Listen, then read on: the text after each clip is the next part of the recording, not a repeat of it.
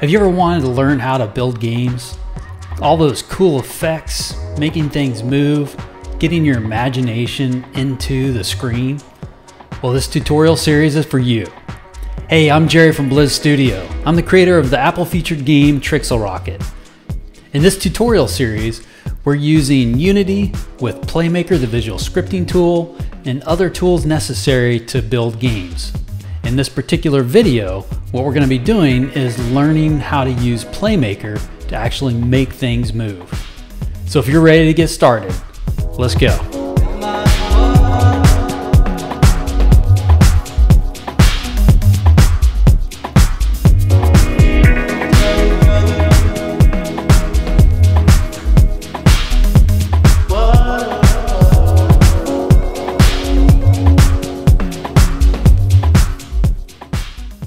Where we left off, we've installed Unity, we've installed Playmaker and iTween, and we've actually added a sprite to our scene. So in this particular demo, I'm going to show you how to use an FSM in Playmaker to make it move just by itself. So it's going back and forth with using an FSM. In Playmaker, an FSM is a finite state machine. So you can think of it as a scripting tool, which it is. In each of the states, you can apply actions, and you can have as many actions as you want in each of the states. So for a designer like me who doesn't know how to code, it's thinking logically through what you want to happen at a particular point in time. Okay. Now there's a lot of different ways that we can do that. We can animate it using the Unity animation system, or we can do that through script, or there's a lot of different ways we can accomplish that. Okay. So, but in this instance, I want to show you how to use and understand Playmaker and the FSMs. Okay. So the first thing we need to do is we need to go ahead and select the rocket. And the reason we're going to select the rocket is we're going to apply an FSM to the rocket. Okay. Again, an FSM is a finite state machine. After clicking on the rocket, you can see in the Playmaker window, it says right click to add FSM. Okay, so we need to do that. So we're going to right click, add FSM. And here we go. We've got this state that says start and state 1. Now, the states, we can go in and we can name those whatever you want. And I like to name the states so that they are informational to me as I look at a complex FSM. So if there's a ton of different states, what am I doing in that state? So in this case, in this state 1, we're not going to do anything. I'm just going to bypass this and go to a second state. So let's go ahead and do that. I'm going to create 3 states here real quick, or I'm going to create 2 in addition to the state 1. So I'm going to go ahead and add a new state, and then I'm going to add one more state. Okay, so I've got a state 1, state 2, state 3. Again, we're just going to bypass state 1. I usually like to do that unless I'm checking for something. But in this case, what we're going to do is we just want our spaceship to move left, and then we want the spaceship to move right. Okay, so here in the state 2, I'm going to rename this, title this move left.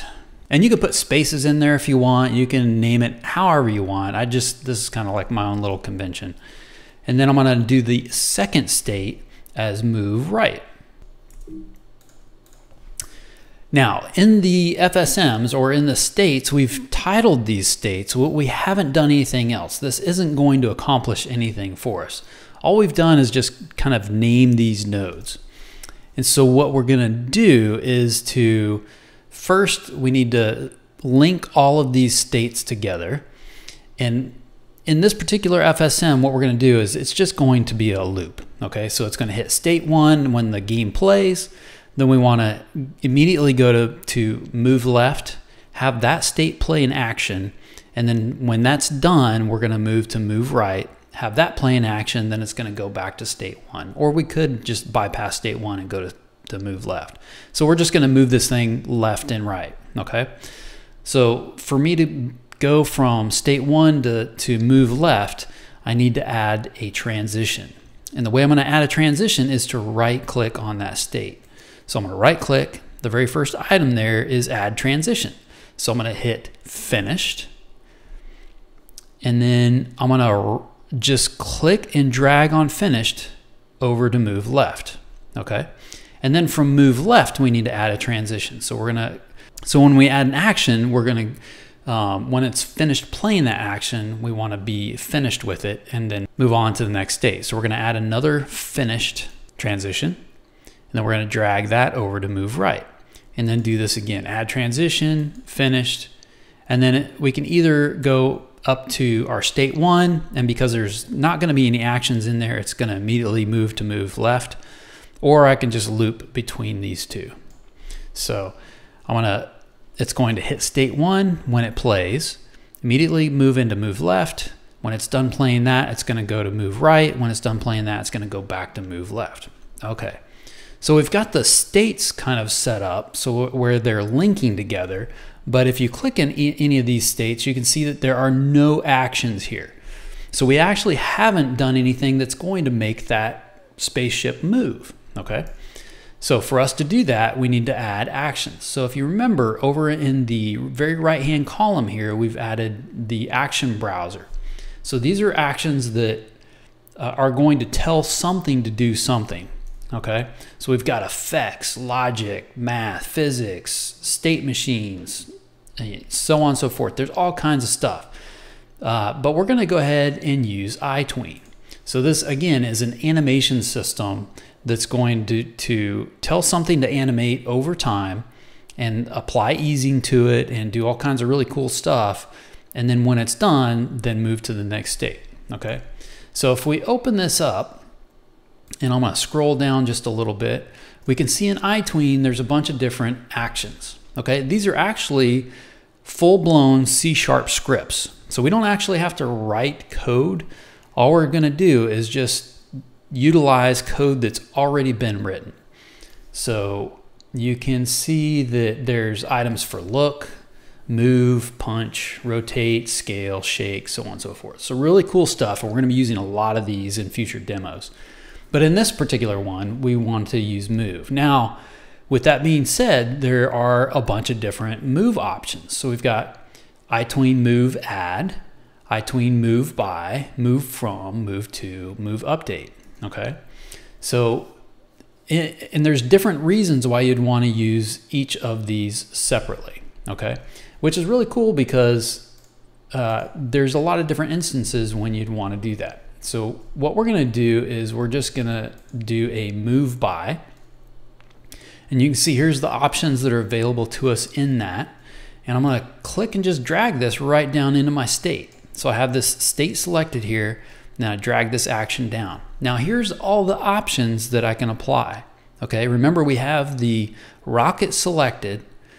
We're doing a state machine for that rocket. And then we've applied an action within the move left state. So what we want to do is we want to move, first we want to select the game object. And the game object currently is the owner. Yes, we have the rocket selected, and that's the owner of this FSM.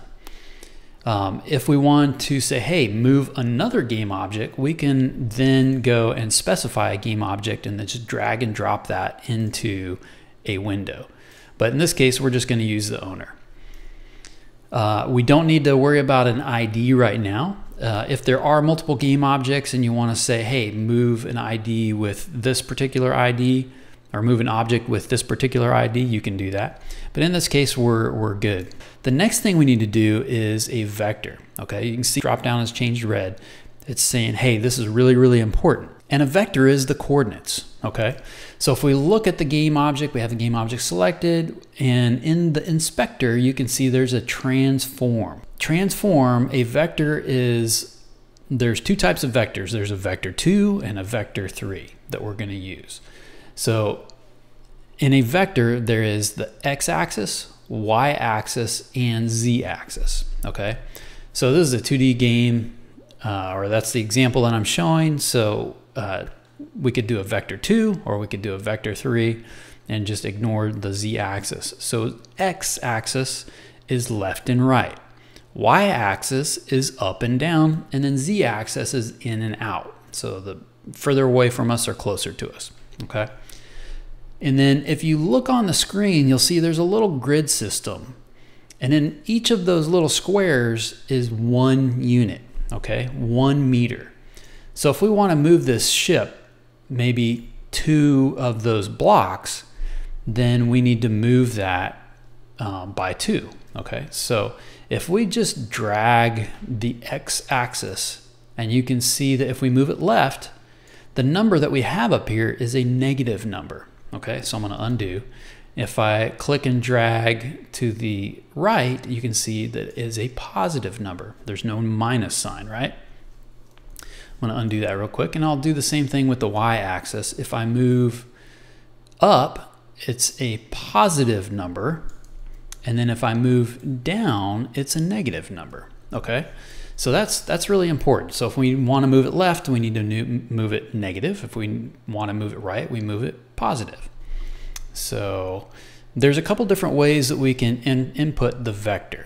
So we can either create a variable, and not necessarily a global variable, it's a variable that we apply specifically to this FSM, or we can actually just type in the number. So we can either create a new variable, a variable that goes in the globals, which we don't need to do for this particular instance, or if we click on the double line button over here, we can actually just directly input the number, okay? Because this is move left, we need to move in which direction? A negative, okay? So I'm gonna do -2. Okay, so we input a -2. All right, so what's going to happen is it's going to say, hey, once we hit this action, or once we hit this state, move left by 2. And then the next item that we have in here is time. So how long do we want that animation to take? So this is in number of seconds. So right now, currently, this animation would last 1 second. So we could change that to 2 seconds if we wanted to move slower, so on and so forth. We can also input a delay, but I'm not going to get into all the details of these. The next thing we want to do is easing.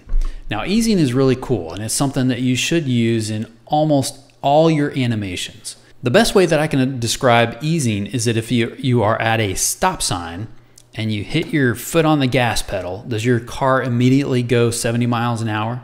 Absolutely not, right? It's going to speed up over time, okay? That's easing. Same thing if you slam on the brakes, right? You're not going to immediately stop. It's going to stop over a period of time. And hopefully if you're going to crash, it's fairly quick. If not, you might have issues. But anyway, that's the best way to describe easing. So there is ease in and ease out. And a lot of times you might want to do ease in and out. If it's ease in, it's going to start fast and then end slow. If it's an ease out, it's going to start slow and end fast, okay? Or vice versa. I'm trying to think of that. Anyway, and then a lot of times if you use an ease in out, it'll start slow, go fast in the middle, and then end slow, okay? So again, it's just a matter of feel. And it's something that you can play with. Right now, I'm just gonna leave it as linear. Loop type, do we want this thing to loop? In this case, no. The animation space, we're just gonna leave this as world, that's fine. Look at, we're not gonna worry about that. And then events, this is important. So events, there's 2 options, start event and finish event. Well, you remember we have a transition over here that says finished.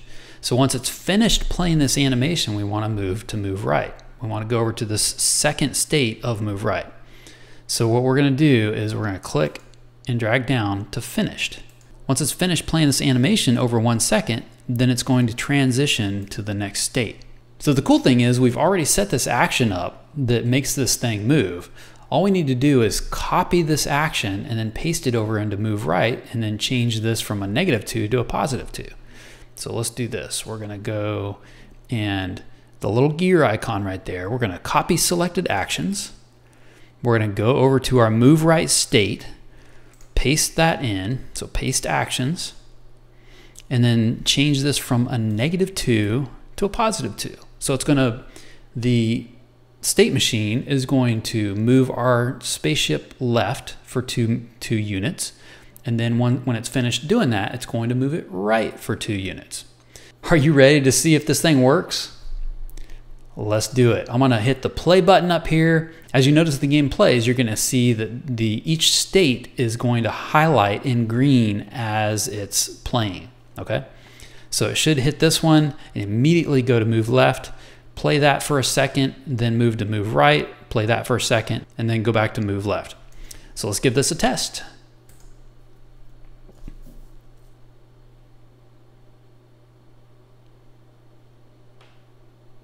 Boom, there we go. This thing is working. Cool. All right. So that is a simple state machine. Now again, as we go through all these different tutorials, you'll notice that we will do more and more with these FSMs and apply more actions. Again, this is just one simple little action that we've applied to this spaceship. And normally you're not going to be doing this for like the character. You're going to want to control the character, right? So it's really cool that we have started using our FSM in Playmaker. We've made something move on the screen. And in the next demo, we're going to actually make this thing move using our keyboard inputs. In this demo, we learned how to use Playmaker, create an FSM with a state machine, and use that with actions to make something move. So in the next demo, we're actually going to start taking a look at using an FSM with key inputs to then make the game object move. And as always, don't forget to hit like, subscribe, and that little bell icon so you know when the next video is available. Keep on creating.